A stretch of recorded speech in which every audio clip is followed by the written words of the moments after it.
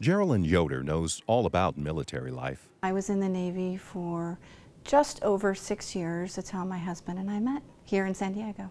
That was 11 years ago. She now calls Ramona in San Diego's East County home. Yoder remembers September 11th, 10 years ago, clearly. Pregnant with twins, her husband Nigel, a Navy officer, had deployed the day before.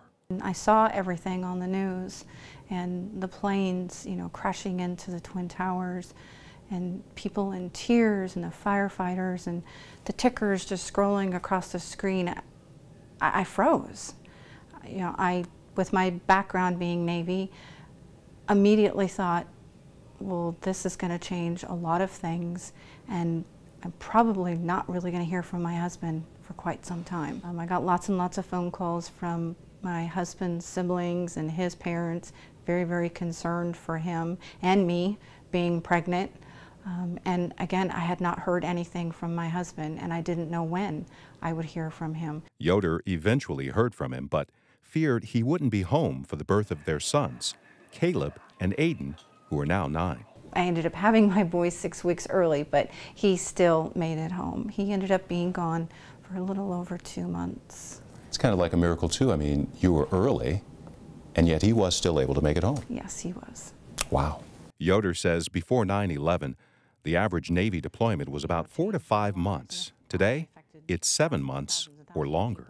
Because of 9/11, our military deployments, no matter what branch of service, are longer, and they're happening more frequent, meaning our sailors are coming home and they may only be home for 2-3 months, and they turn right back around and they'll deploy again on that same ship or with the ground unit that they're attached to. How does that relate to your family? My husband has deployed lots. My boys are now 9. They just turned 9 this year. And my husband has deployed 5 times just since their birth, meaning most of their life he's been gone. He's been attached to a ship, a deployable command, their entire life. He's gone from ship to ship to ship. The needs of the Navy, because of 9/11, have changed dramatically. You guys have been doing great since I've been gone. And so too has the life of military families like the Yoders. This is how the family stays in touch today.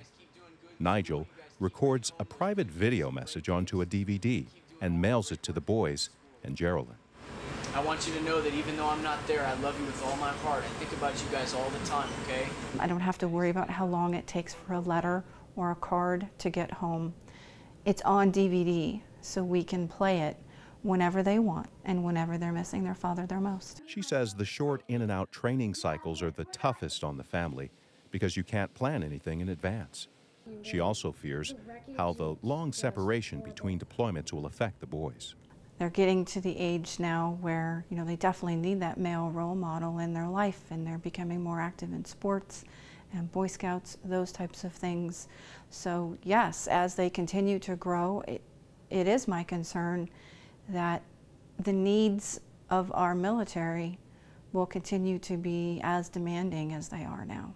But Yoder remains hopeful. The family's military sacrifice will make us all safer. As we always say, my family bleeds blue and gold, Navy blue and gold. I know that especially, with the capture of Osama bin Laden and the continued progress that our military continues to make, that things will get better.